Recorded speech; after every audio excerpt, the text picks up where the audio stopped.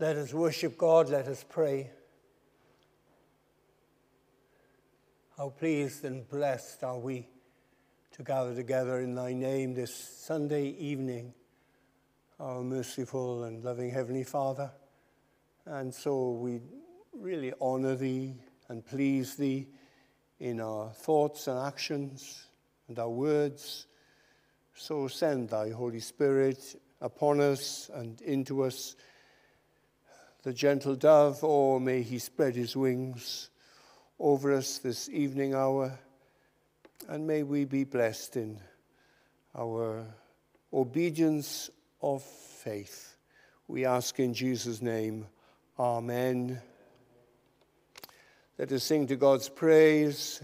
It's 897 if you're using a hymn book. It is a thing most wonderful, almost too wonderful to be. 897.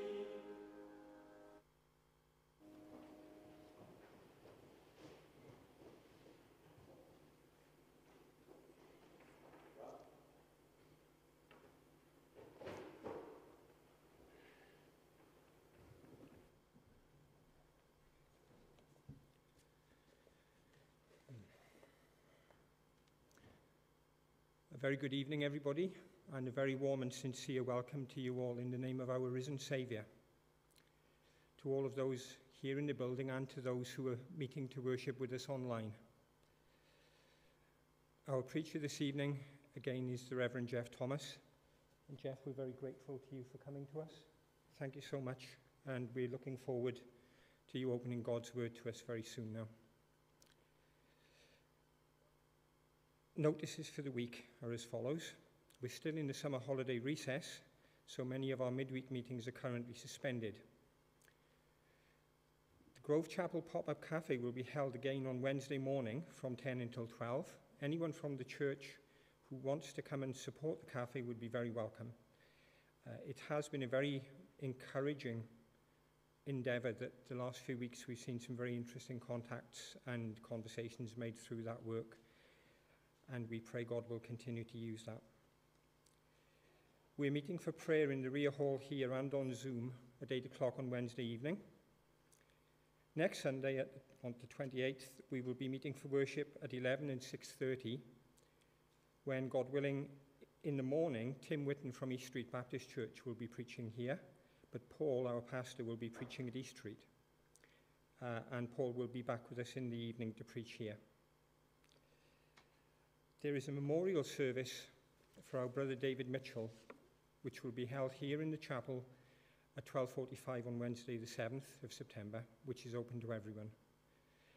And an advance notice that there's a training session for the Welcome Boxes outreach, which will be held online and in the chapel on Monday, September the 19th. This session is open to anybody who wants to support the work of Welcome Boxes, but it's also very helpful for anybody who just wants to know more about the situation of refugees arriving and living in the UK. Please do remember all these activities in your prayers as much as you can. 3 of our younger folk are going away to university in the new term, and there are boxes in the lobby where you can leave small gifts for them to help them settle into their new studies. If you look at what's already in the boxes, it'll give you a clue as to the kind of thing that will be useful. Now let's turn to God in prayer.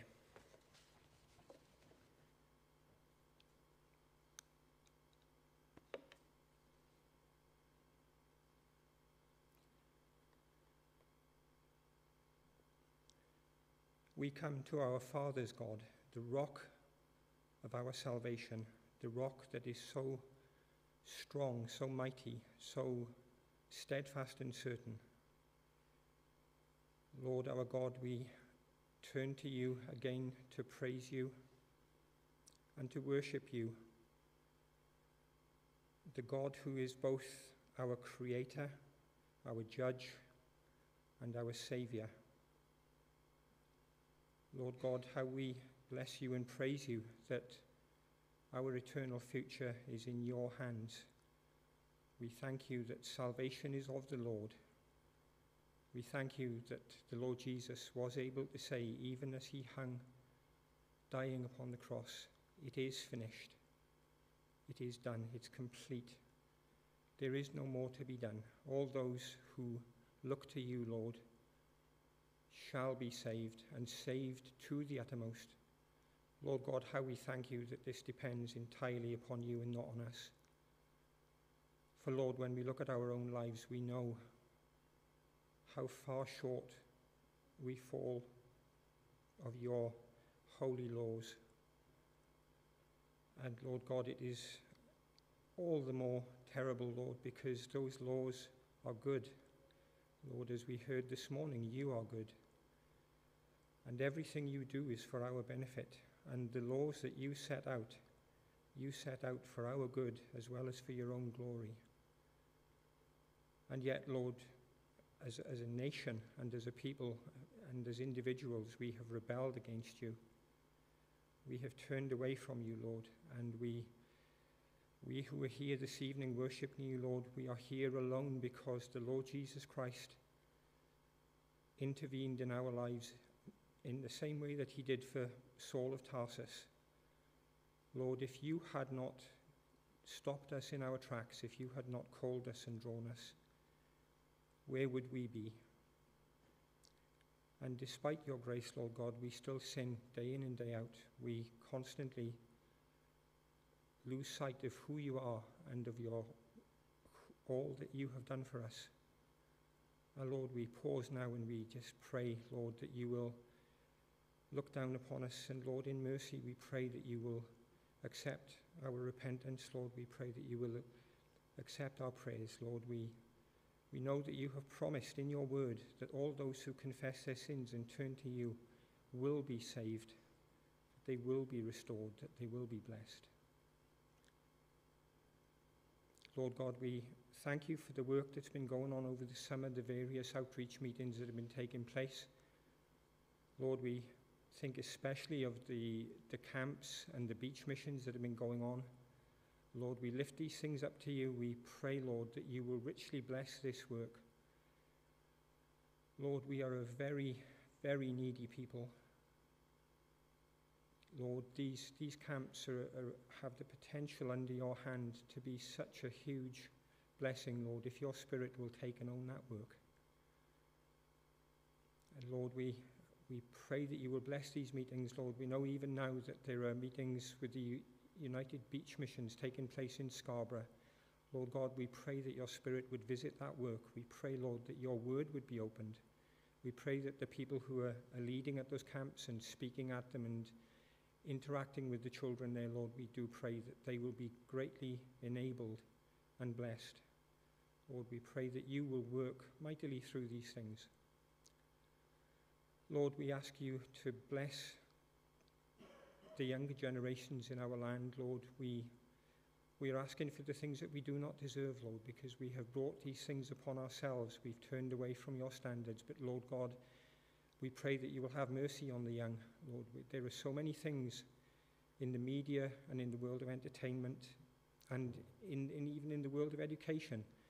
Lord, those who should be teaching these children and showing them the right paths and the right way are actually teaching them things that are leading them away from you.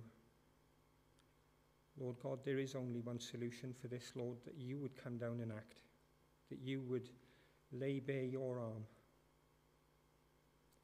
Lord God, we look around the world and we see so many different challenges in different places. Lord, there are wars, there are famines, and there are economic crises, and there are so many other things going on. Lord God, when we look at all this, we remember that you are enthroned in the heavens, that you are still completely and utterly and totally in command, and you always will be. Lord God, we pray that you would give our leaders in this country wisdom to turn and look at these problems that this country faces, Lord, in a manner that will be pleasing to you. Lord, we know that you hold men's hearts in your hands. We pray that you will work in those in government in this country, and that you will bring them to do the right thing. Lord, we long to see people in government who are truly believers in the Lord Jesus Christ, and we thank you for those who are there. And Lord, we pray for our royal family too, that as our Queen has followed you and worshipped you and believed you and trusted you, Lord, we pray that there will be many more members of the family, Lord, that you will, in your righteous, holy power, turn to yourself. Our God, we pray for the missionaries that we support as a church. Lord, we think especially of Emmondale and of Beth. Lord, we pray you will bless them. We thank you, Lord, for the work that Dave and Mary have been doing. Lord, we thank you for the Bulls. Lord, we pray you will be with them and that you will guide them as to their future. Lord God, in all these things we look to you. Lord, whatever problems we see, and there are so many problems in life, we have a great high priest. We have a mighty king. We have that strong city, the city of God. The city that is strong because God is that God of that city. Dear Lord, we pray now that as we turn to your word again, Lord, that you will work very, very greatly through it. We pray that your Spirit would take the preaching and use it for your glory and for the good of our souls. Lord, forgive our many sins and bless us, we pray. All of this because we ask it alone in Jesus' precious name. Amen.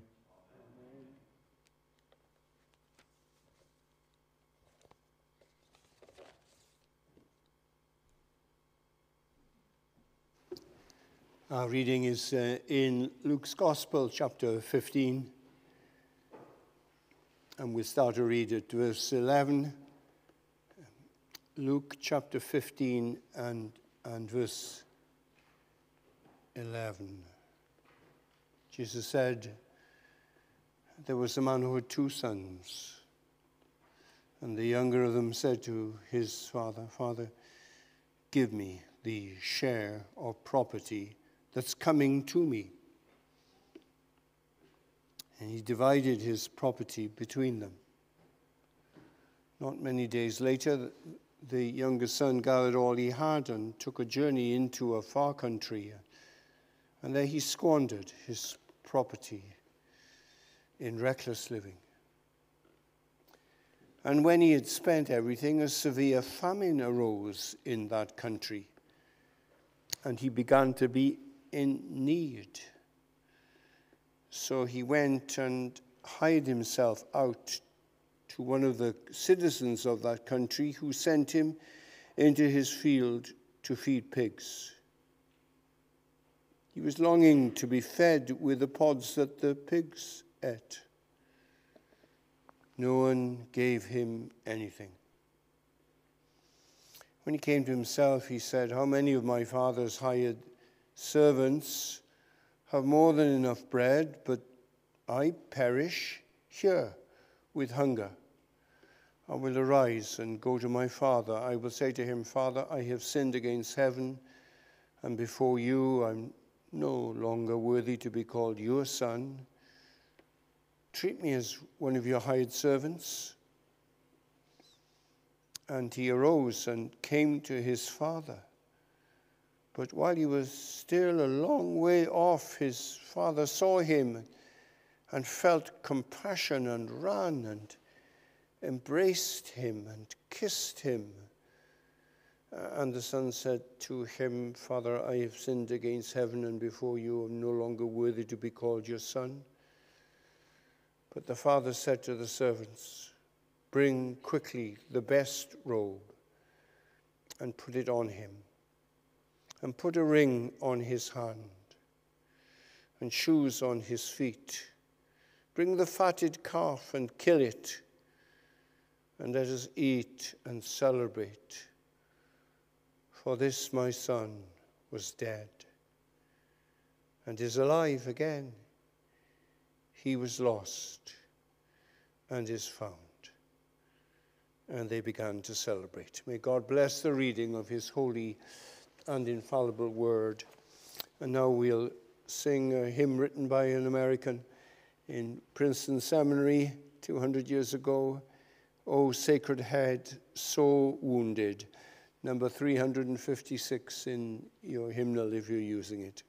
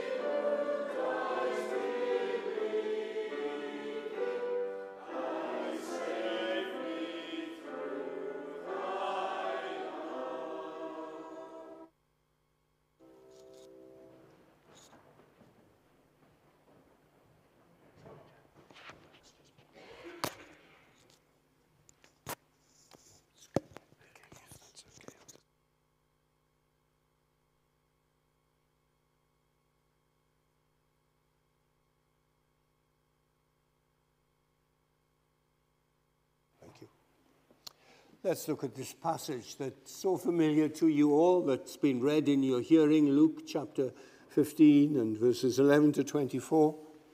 A man had 2 sons. You know the story so well. He's addressing the different groups of people. They, like football crowds, are segregated. The visitors and the home teams, supporters. So they weren't fused together in any way. They weren't intermingling. There were the Pharisees and there were the sinners of the land, contemptuous of one another, irreligious, careless, breakers of God's law, and then the Pharisees, who were teachers of the law and its multitudinous precepts, no love lost between them. And so our Lord, He's addressing both these groups of men in what he does. Pharisaic hypocrisy and human guilt and shame. And he tells them this message of the incredible grace of God to repentant sinners. It was relevant to both parties. You may think it's very familiar, and I hope you've heard it many times, but that Jesus will continue to just help you and help me as I bring its truth to you. It's an oral portrait of God's redemption, and it has its own validity, its own finality. It's more accurate and more moving and even more profound than a series of propositions which Jesus also gave and which the apostle gives in his letters. The picture he paints is very evocative and open-ended, and you know it sticks in your memory, doesn't it? After all the explanations we preachers make have come to an end and are forgotten, the story we will fall back on will live, and I want it to live in your minds for the rest of the week, of an old man running to kiss and hug his child before the child changes its mind and turns away. I have 3 hours. The 3 hours of education, you know, well, there are 3 hours to this story too. And first hour is of the rebellion of this boy. This lad went to his landowning father one evening and he said to him, "Gimme." And he didn't say, "Give me a coat of many colors." And he didn't say, "Give me a white stallion." But he said that he wanted that portion of goods that was his share, his legal share of the estate. He'd passed an age limit, I suppose, of 18, and it was legally his right. And then getting it passed to his older brother. He then would turn that share that he received into cash. He would have the land valued and the crops and herds valued, and then he would sell his share off to someone else. And that would bring great shame to be added to the shame that his son had already brought, which would be the talk of the countryside round about, who knew and esteemed this family very well. It was the equivalent of saying to his father, "I wish you were dead." And the father bore these 2 blows without recrimination. To this day, there are people in various cultures that find this story incredible. I have a friend who works in a part of London which is multiracial, and he meets with the men on a Friday night, and they play ping pong and so on, and pool. And then he tells them a Bible story. And he told them this story from Luke 15. And he said to them, what would happen if a son came to his father in the country from which you and your family have come? What would be the father's response? And they looked to one another and they nodded, and their spokesman said he'd kill his son. Fathers don't behave like this father behaved. There's grace then, right at the beginning, when he agrees to his son's request and halves the farm and gives the contents to this rebel boy. You know, there are people who come to London all the time and look for work here. Hundreds every month come here from a rural village. They want to make their fortune.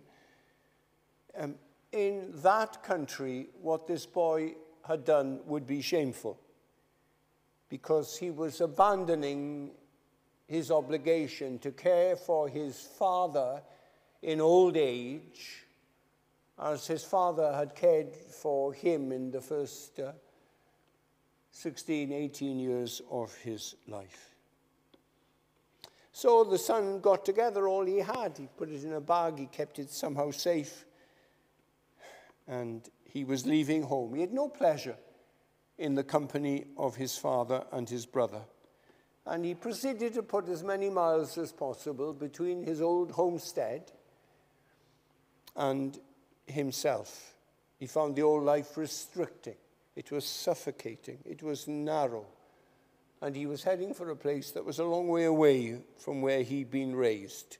He went through a country to get to the country. It was a distant, it was a far country. And he chose the life of paganism over the privileges of living in the promised land. He turned his back on the covenant people of God.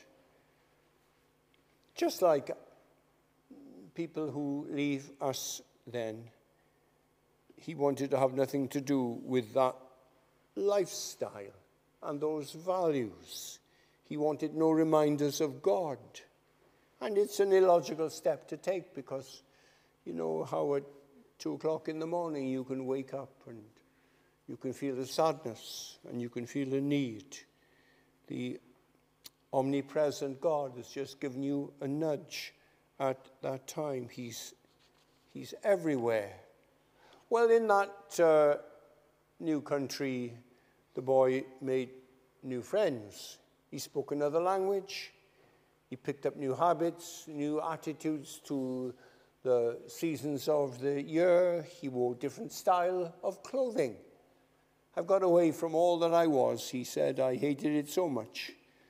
Nobody knows me here, and I can do whatever I want to do without any comments or anyone's disapproval, without a tut-tut from mum or dad or anyone's frown. And he answered to no man, and then he gave in to the forbidden pleasures that he couldn't imagine doing while living at home.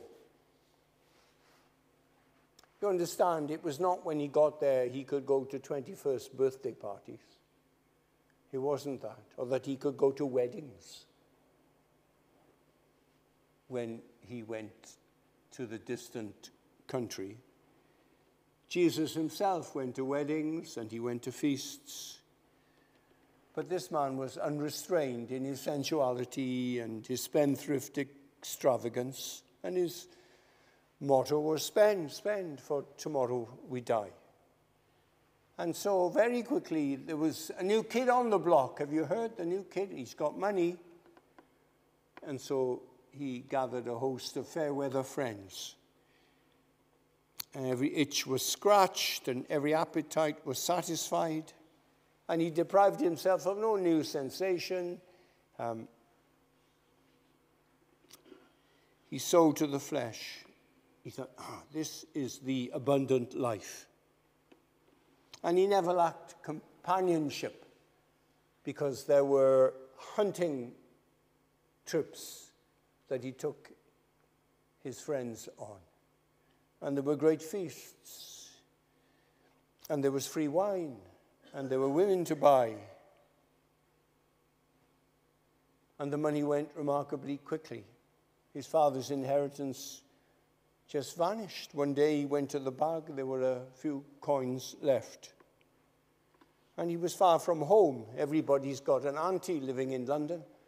And when we come to a conference, then we ask Auntie if we can stay with her. We've got friends, but he had no friends. It was a far country and no savings.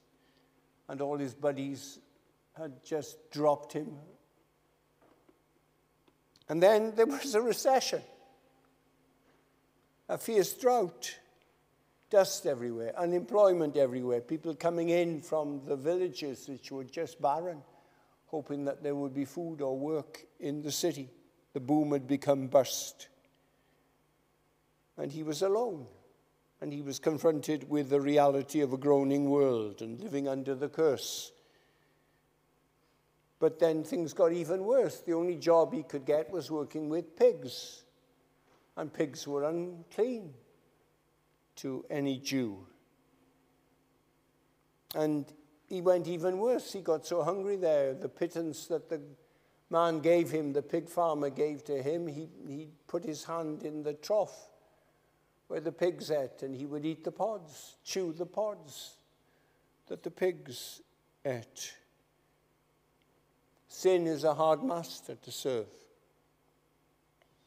He was in bondage to poverty among the pigs. What began as one thrill after another ended in serfdom. He was like a party drinker who becomes a drunk. He was like a drug addict, a drug user who becomes an addict. He was like a promiscuous person who gets a sexually transmitted disease. The party had become a prison. And this is what sin does if you allow it to continue as your master. You're seeing the depths then that this boy went to. There's no redeeming feature about him, no comment, and saying, well, he was a nice fellow. I'm sure he was. But from that time when he asked his father for his inheritance and set off, he ends up in a field of pigs. Now, we can allegorize this parable, and then we'd make a mistake. We could say the prodigal son is the sinner, that he's a type of everyone who is away from God. And then before we know it, we're saying to every teenager and every man and woman and middle-aged ladies of the utmost decorum, we're saying to them, there you are with your pigs and prostitutes, squandering all that your loving Father has given to you. That is not the message of this parable. This boy is not every man. This is not your run-of-the-mill sinner. This is not the proper people of Camberwell at all. This is how he is described in the parable. This fellow is a rake. This fellow is a fool. He's a drunkard, a waster, a derelict. This guy is a heartbreaker. That's what he is. He doesn't stand as a symbol of the ordinary people that are in school with us or that we meet when we're talking on the doors to people, the people we'll see at work tomorrow. He's not like that. This is the sinner in the pits. This is as far as you can go, as low as you can fall. He's in the gutter, on the waterfront. Soho, death row. He's the extreme. He's thrown out of low company. If there ever was a son who would say, a father would say to him, don't bother to come back. If there ever was a sinner that God would reject, it would be this man, this Saul of Tarsus, this Gadarene demoniac, this Jesus hater, this John Newton, this suicide bomber, this policeman who handcuffs a woman and rapes her and kills her and burns her body. He's not an ordinary sinner. This man is on the lowest rung of the ladder. He's an inch above the surface of the cesspit. And he's sinking, and he's sinking and sinking. We can think of the angels, and Gabriel and Michael are talking together. They're looking at this scene in wonder. And Gabriel says to Michael, is this the worst you've ever seen? All these privileges contemptuously rejected.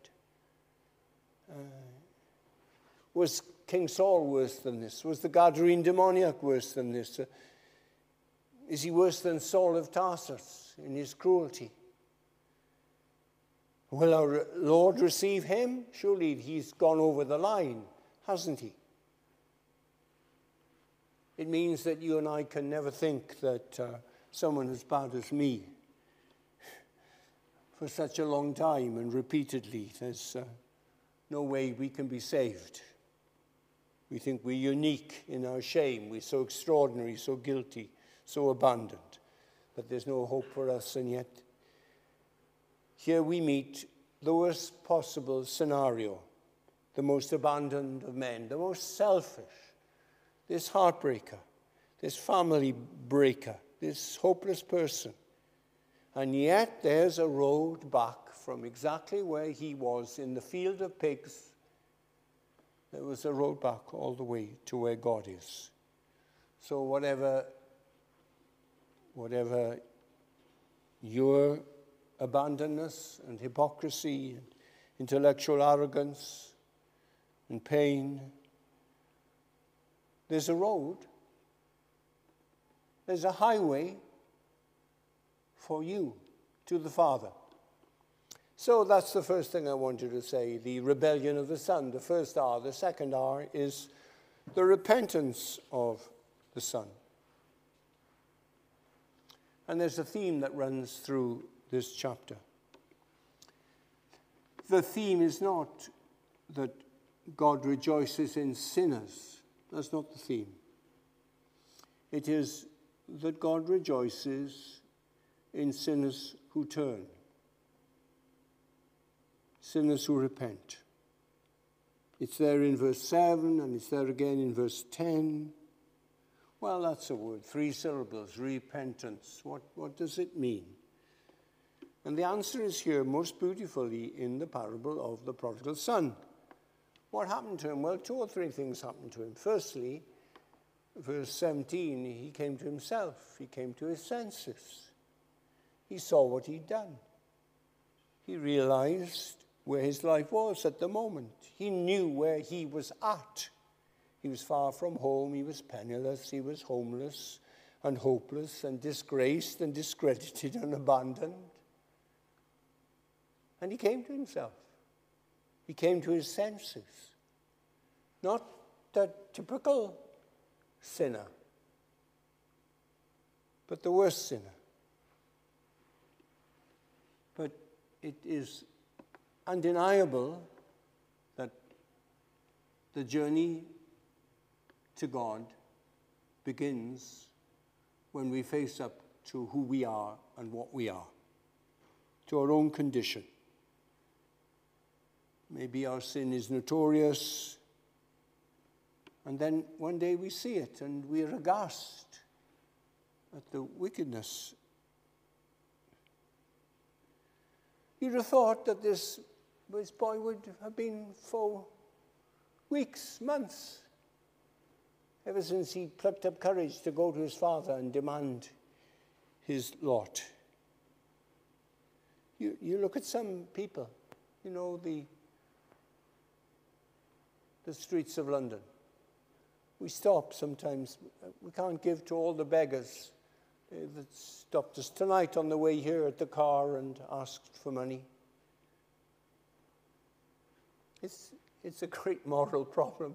You don't want to show hardness to anyone. We generally stop and talk to the women that are there. I was passing last week a woman and a policewoman was there. She had a notepad and she was asking her name and address. She was about 17. She was on the streets begging. She was just an ordinary She didn't look anything but an ordinary teenager.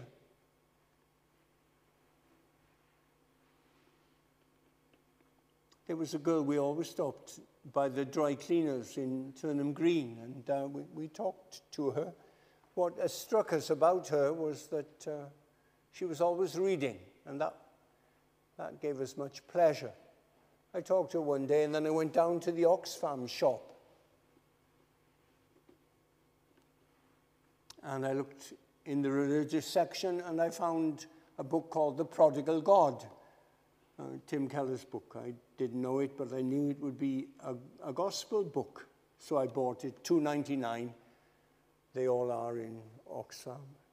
And I went back, and I said, oh, here's a book for you. You might enjoy reading this. Oh, thank you, she said, and she took the book.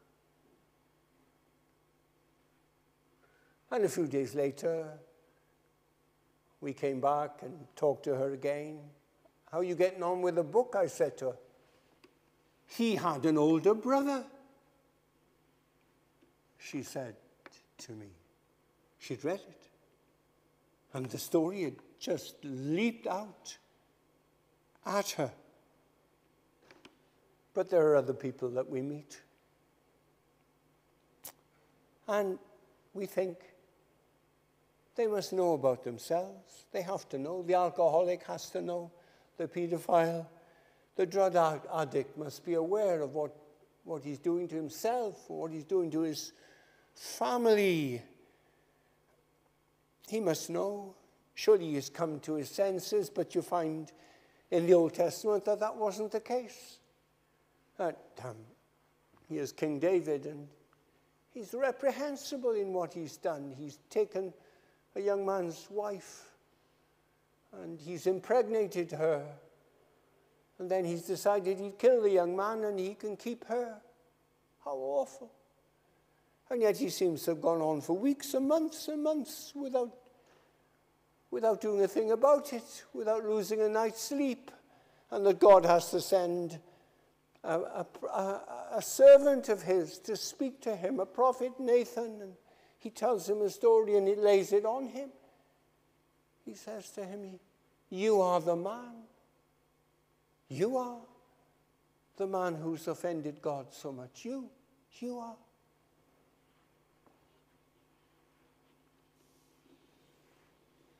How many people today, and their sin is staring them in their face, but they don't come to their senses. They're on the edge of eternity. It's appointed unto us. That's one day, our last breath. One day.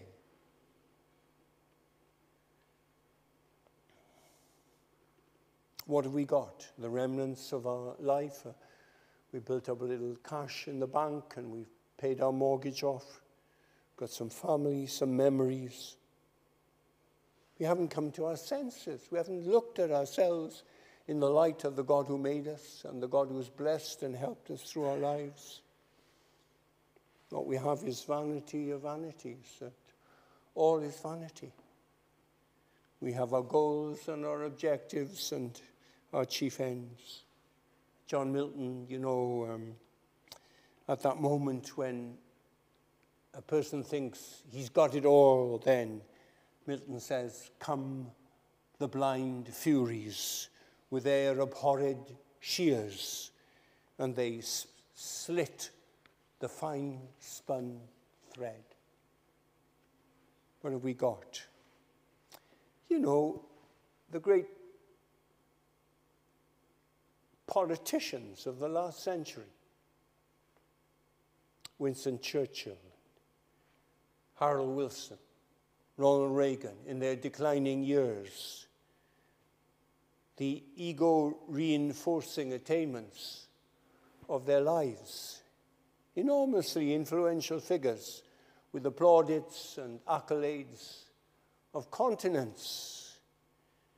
And yet in their final years, what did they have? Didn't know their wives, didn't know themselves, didn't know anything about what they'd done in their lives. Repentance begins when a person comes to himself, when he comes to his senses, when he looks at her life and sees the shadowlands of living in God's world without God. And there's self-evaluation. The gospel isn't a call to fantasy, is it? The gospel says, here's this figure, this preacher of the Sermon on the Mount, this beautiful person who could pray for those that were nailing him to the cross. Father, forgive them. They don't know what they're doing. The one who rose from the dead on the third day.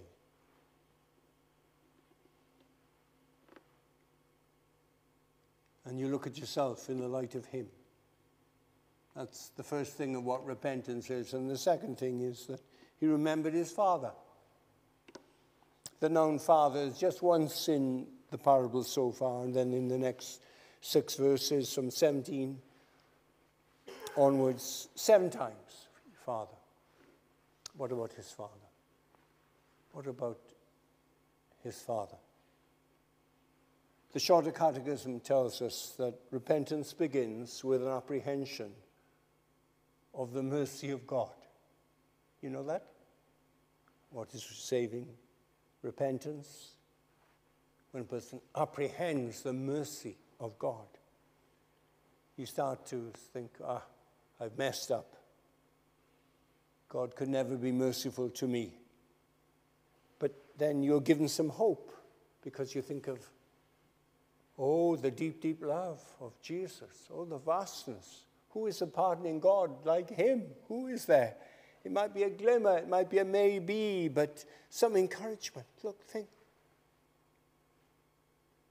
He could welcome you back, he could. Him that cometh to me, I will in no wise cast out. Sinners, Jesus will receive, sound the word of grace to all who the heavenly pathway leave, all who linger, all who fall, sing it o'er and o'er again. Christ receives sinful men and women. What had caused this decision? I'll go home to Dad. What caused this? Well, somewhere in his upbringing, there had been implanted indelibly in his consciousness that when things went wrong, he could always go home. He could always come back. He hadn't been told, if you bring disgrace on the family, never come back. He hadn't been conditioned to, if you let us down, don't bother to come back. If you bring shame on our name, stay away. He'd been told, and this truth was lived out in the practice of his father's whole attitude to him at the time when he was asking for his share. However low you go, however deep the abyss, however appalling the degradation, you must always remember, son, this is your home. And here you can return. And I would beg and plead with all the parents that they give their children the same utmost and unconditional security. Let your children know that if they face the ultimate in tragedy, they can still come home. If they become alcoholics, they can come home. If they marry the wrong people, they can come home. If they get sexually transmitted disease, they can still come home. If they get pregnant, they can come home. If they have an abortion, they can come home. If they end up in jail, when they come out, they come home. They need to have that assurance. It's one of the most basic elements of biblical pedagogy. And that's how God trains his children. He wants them to exemplify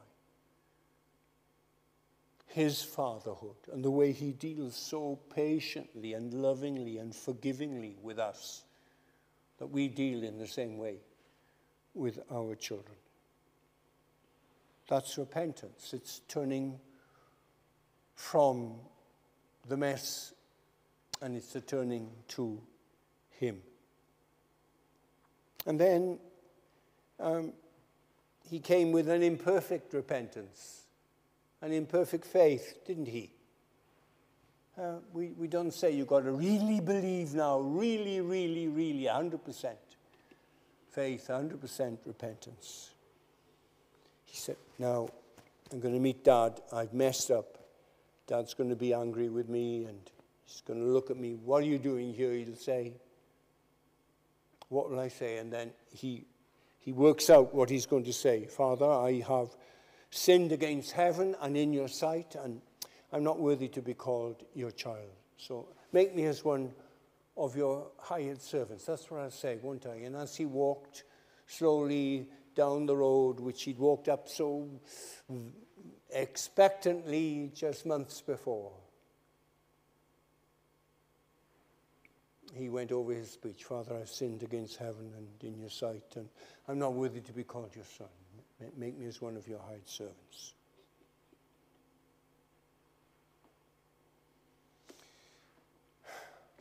I can never be a member of his family again, he thought. He brought his father down. He can't accept me as his child again. He didn't see that this father was the epitome of grace and mercy and love. He brought him down. He said, well, perhaps he'll take me on autumn time when it's harvest. And the unemployed will wait in the great market square. And the foreman comes for Dad, and the foreman says, I'll take you and you and you to work for this wage. And that you'll take me on, a hired man. That's what he looked for.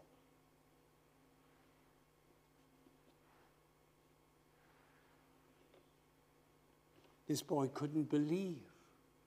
The boy who'd seen his father for 18 years and knew something of his integrity and his kindness and patience and graciousness. This boy couldn't believe that he could be forgiven and welcomed back home. You understand, I'm not saying to you now, if you, from where you've fallen, that you've got a long way to go and you've got to be absolutely straight. You've got to have great trust in God and real repentance and sorrow for what you've done. It's not like that. You take the pebble of repentance and the pebble of faith, and you look at it and you look to God and say, I haven't got much to offer you, Lord. I've just messed up. Be kind, be merciful to me. And lastly, we see here the return of the Son, don't we? We've seen his rebellion, and we've seen his repentance, and finally we see his return. He finally makes it to the top of the hill, and he looks down, and there's the farm, the white farm, where he grew up as a boy, and all the fun, the festivals, and work there with Dad and Mum and his brother. And he hesitates. Father, I've sinned against heaven and in thy sight, and I'm not worthy to be called your son. Make me as one. And he begins slowly to walk back home. He's dreading what the response of his father might be.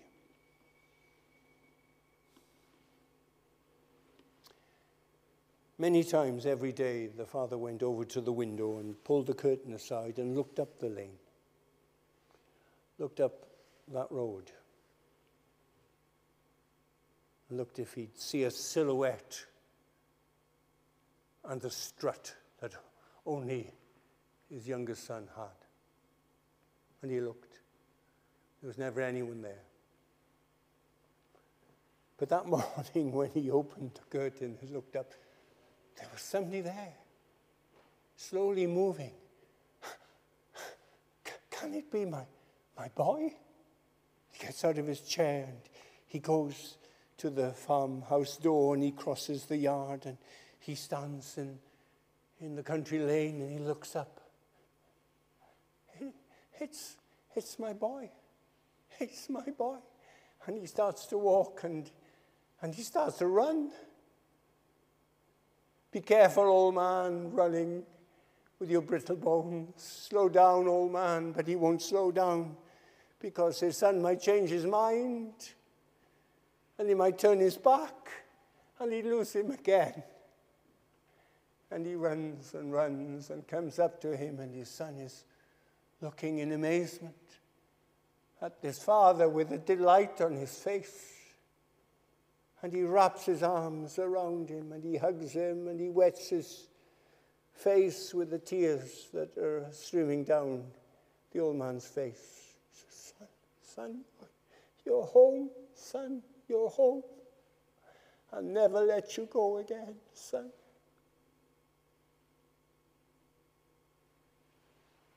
And then 3 breathless servants turn up, and he looks at them and he says, you know the best robe, it's in the wardrobe in our bedroom, go and bring it here. And the sandals, they're on the floor of the wardrobe. And then the others. The ring of sonship, the ring is, it's in the chest of drawers in the living room. Second drawer down on the left, you'll find the box with the ring in it. Bring it here. And the third boy, he says, now we know why we've been fattening the calf. Organize the party, get the band together, tell the women it's a day off, we're going to have a feast. My son, he was dead. He's alive again. He was lost, and he's found. And the boy says, well, now, do you want to talk about this? Father, I've sinned against you. I'm not worthy to be called your son. And he cuts him down. Doesn't say to him, don't you know what disgrace you brought on our family? Don't you know the anxiety you caused your mother? Don't you know what we felt when you went away? You never got in touch with us. Nothing of that at all. There's the smell of roasted veal soon in the air, and banjos are being tuned, and bagpipes. And the men are coming from the distant fields, and they're coming.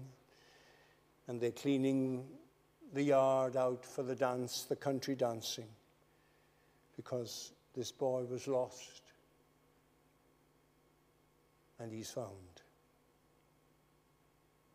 The joy of restoration.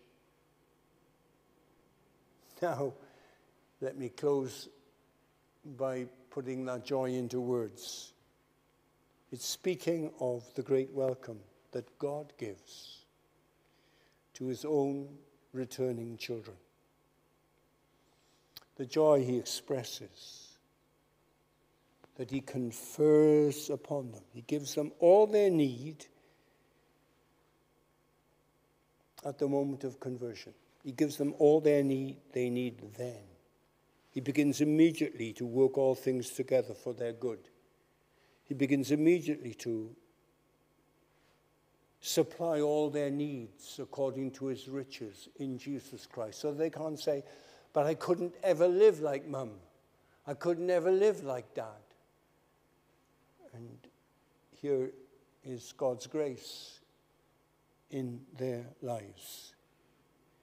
He freely pardons all our sins. He clothes us in robes of righteousness. He rejoices, and he says, oh, we're going to rejoice one day when you get to heaven. And there was sin on this boy's face. He changed. Father doesn't mention it. God doesn't say, now then, let's talk about this. God doesn't do that. He forgives, he freely pardons, and we are cleaned up, whiter than snow.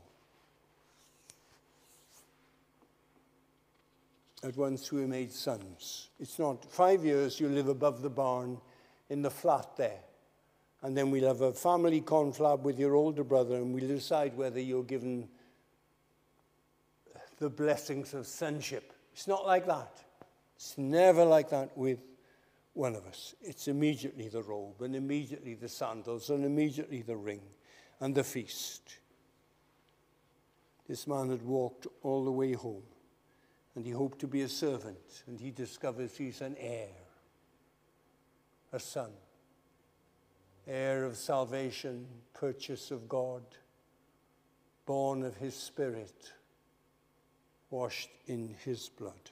Blessed assurance, Jesus is mine.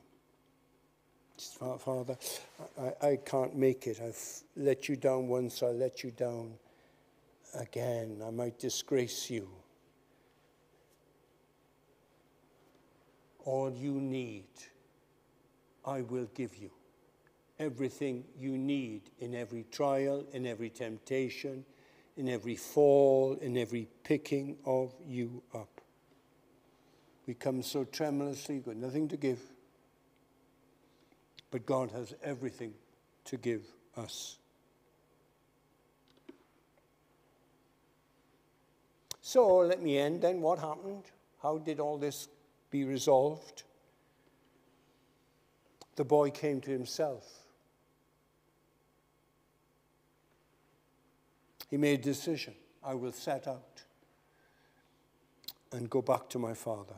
No one ever became a Christian who didn't make a decision.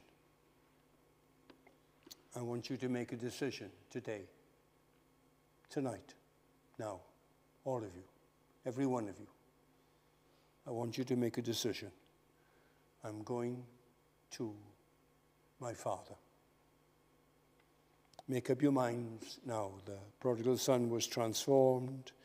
His recovery was achieved when he came to himself, when he saw what he was. And he remembered his father's mercy. And he made a decision. Everything else would be futile. But then he acted on it. He didn't say goodbye to the pigs. He turned his back on them. And he began the journey home. And he kept going. And he kept going. Some of you have come to decisions, but then you've said, but not yet.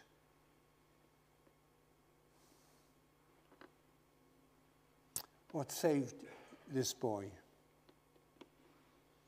Well, two things saved him.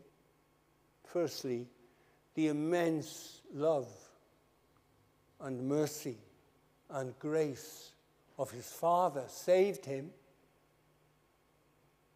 What saved this boy? He made a decision. We'll go home. They're both there. Let's come to ourselves. Let's appreciate once again the wonderful mercy of God in sending his son.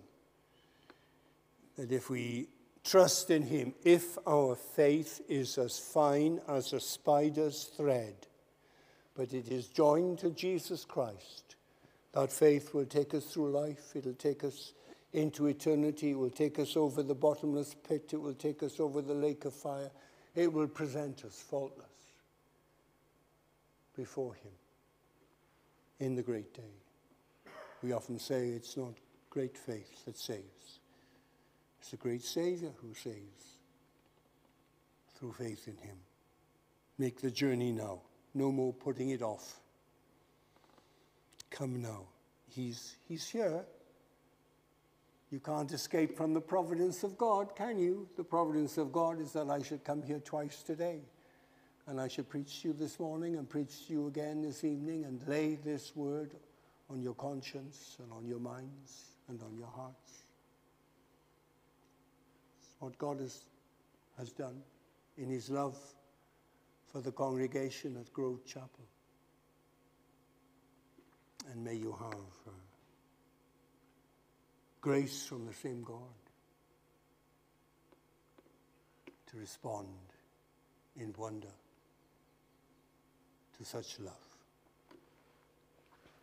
Our Heavenly Father, do bless your word to us tonight now, and bring forth in all our hearts a new spirit of understanding. Help us to come to ourselves.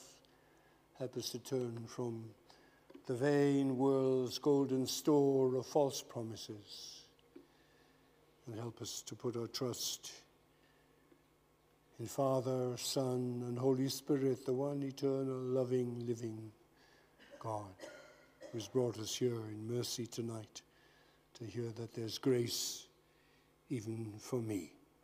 We ask in Jesus' name. Amen.